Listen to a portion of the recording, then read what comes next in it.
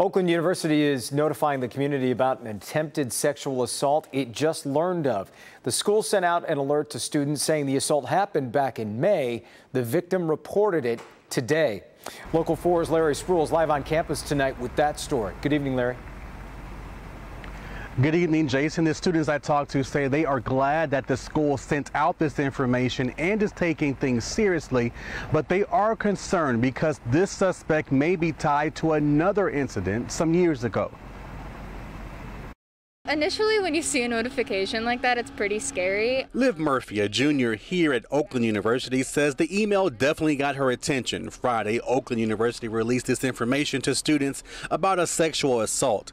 The newsletter says it was reported to the Oakland University Police Department that an attempted sexual assault reported today, Friday, October the 8th, took place on campus in May of this year. Reading that it happened back in May, my initial thought was like, okay, still scary. I'm glad that we're still addressing it. I was just glad that she felt comfortable enough to come over and talk about it with someone that could hypothetically do something about it. Sophomore Coda Gracil says she's glad the school informed them about this incident and previous ones. Also in that newsletter, it states the suspect matches the description of a person reported to have been involved in a separate assault that occurred in October of 2019. You know, thinking that this person could have done it multiple times.